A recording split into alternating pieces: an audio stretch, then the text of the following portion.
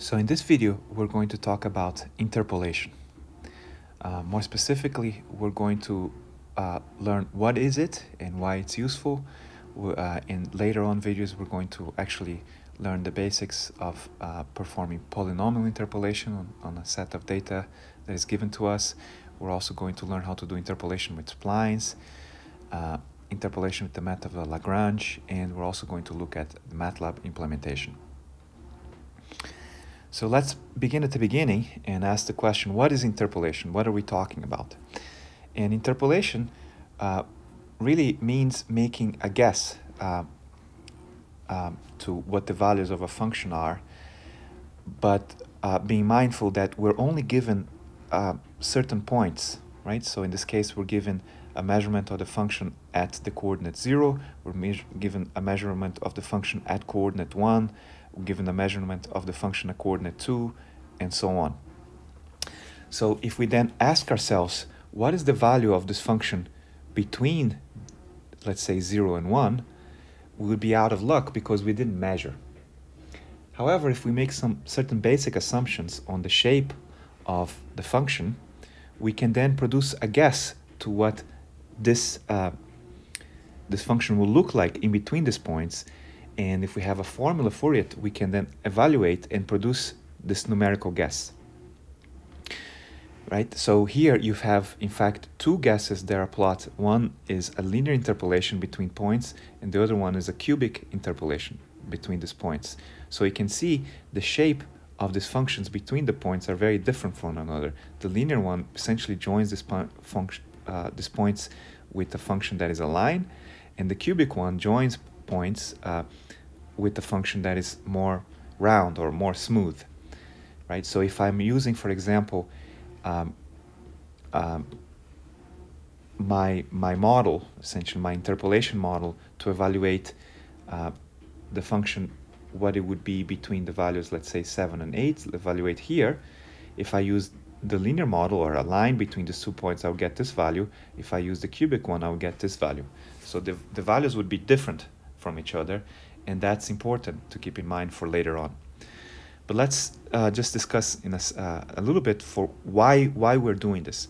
We're doing this because we're often limited in the number of measurements we can make or store in the computer, right? If we could measure, for example, we're going to talk about sound, measuring sound and storing sound in your computer so that it can be transmitted to you. For example, now you're listening to this video, the pad that I'm using to record this is doing what we're going to talk about in a second, right? But we are not, this iPad is not measuring all possible it's not measuring the air pressure wave at all possible times, but it's doing so at certain number of time intervals. Nonetheless, if we measure enough and we produce a useful guess in between these points, we can actually hear a decent reproduction of my voice. And sometimes we may know enough from physics and from math to make a good guess, right? So let's talk about sound in a little bit of detail. Like when you're hearing sound, what is happening? There is some air pressure waves that are reaching your ear, and they're vibrating your eardrum, which is causing your auditory nerves to be stimulated, and electric signal is going from your auditory nerves all the way to your brain, which is then interpreting the sound. Right? So what are these air pressure waves?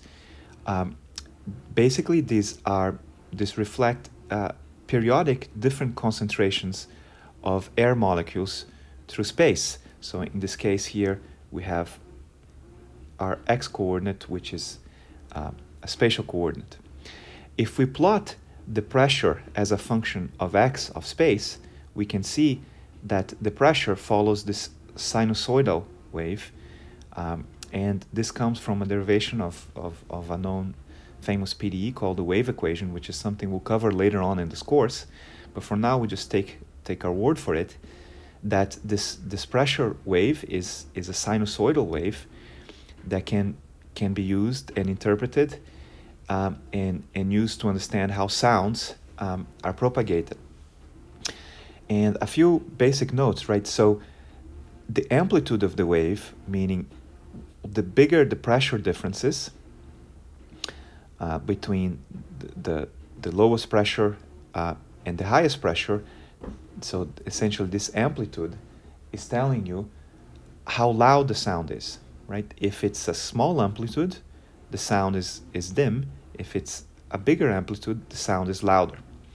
The frequency of the wave tells you essentially the pitch. Like low pitch sounds have a slow frequency, a low frequency, and higher pitch sounds have a high frequency.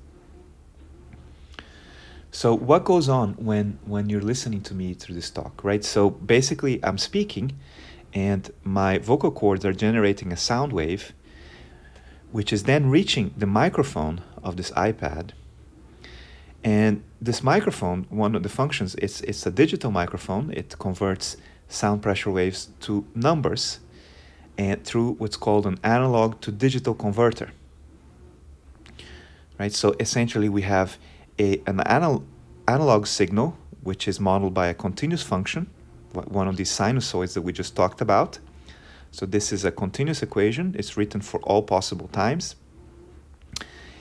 And we then, this analog to digital converter doesn't keep all of the possible values of this wave, since it's not possible to keep an infinite amount of numbers. Rather, it keeps the wave at certain specific points, right? And these points here are given by these bars. So these particular points are stored in essentially binary numbers in your computer, and we only have a finite amount of memory in any digital computer, so we can't store all the points. But it is possible to go from this discrete set of points back to an analog signal or a continuous function, and this is done through something like interpolation. And this is the method that we're going to cover in the next few videos. Right. One application of this analog to digital back to analog conversion is in cochlear implants, right? So if you look at one of these systems, the typical steps are here. It includes a microphone, right, which again we just talked about, and a processor that may filter out some sounds and may enhance some other sounds, and this is usually done based on frequencies. It filters certain frequencies and enhances other ones.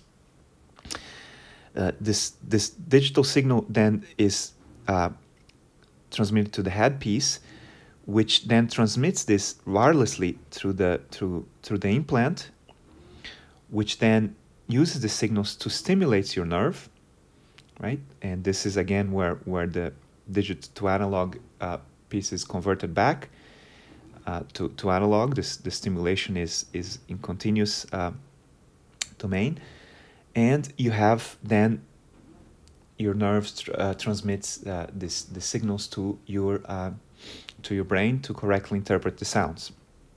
So this is one application. There are many other applications. For example, if you listen to sound files in your computer, typically an MP3 format or something like that, again, you have to convert it first from the continuous wave to the digital format, which is stored in your computer, and then if you want to play the sound back, you have to interpolate it and produce, your loudspeaker has to produce this wave back to your ear, right? And similar statements can be made with respect to compressing and storing image data as well. There are too many pixels to store the entire movie that you would like to see. Rather, we store only a few of them and we interpolate in between when we want to produce the movie back to you.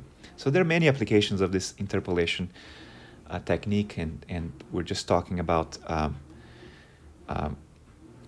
one here. So coming up in this video, we're going to talk about, again, method for using polynomials to produce this interpolation function. We're going to use the method of Lagrange interpolation, spline interpolation, and we're also going to cover how to program this in MATLAB.